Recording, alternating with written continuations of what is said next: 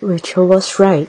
As Trusty peered at the roots of the tree, Polly the Proddy Fan Fairy fluttered into the air, waving her wand happily. She wore a sparkly blue tank top and matching pants with a purple belt. Long red hair tumbled over her shoulders in shiny waves.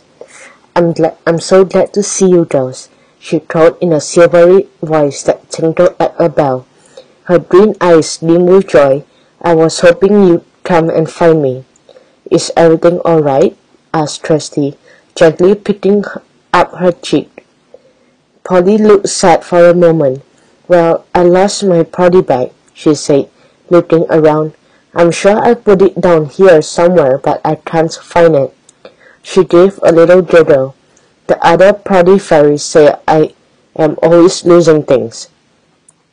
Maybe a goblin stole it, Rachel suggested. No, I don't think so. Polly shook her head, not looking worried at all. I haven't seen a single goblin anywhere. Trusty and Rachel looked at each other anxiously. After what had happened at the mini jamboree so far, they were pretty sure that there was a goblin lurking somewhere nearby. But before they had a chance to convince Polly, they heard Jenny calling from the clearing. Trusty, Rachel, where are you? We're going to play frisbee now. You go and play, Rachel said with a smile. I'll keep looking for my party bag. Rachel agreed. But Polly, please be careful. Trusty and I think there might be a goblin nearby. We will come and see you again later, Trusty promised.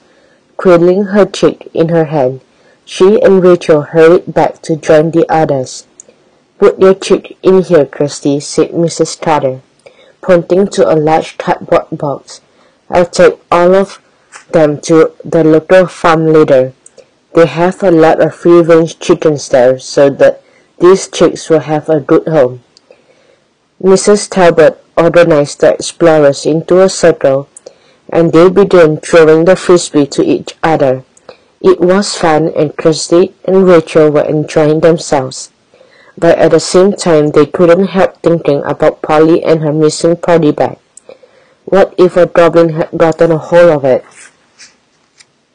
Suddenly, one of the explorers tossed the frisbee very high into the air towards Trusty.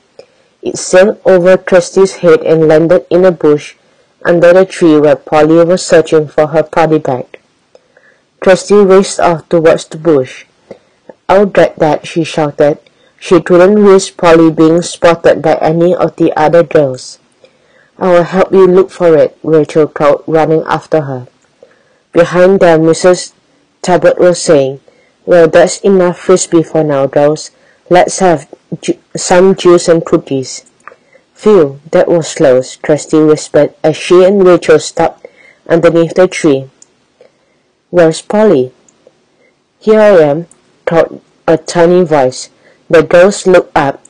Polly was perched on a branch above their head, swinging her legs. Did you find your bag? Asked Rachel. Polly's shimmering wings drooped a little. No, she sighed.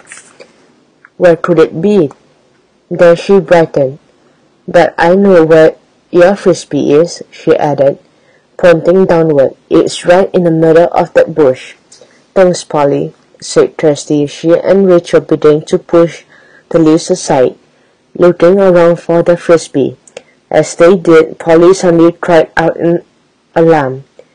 The girls whirled around to face her.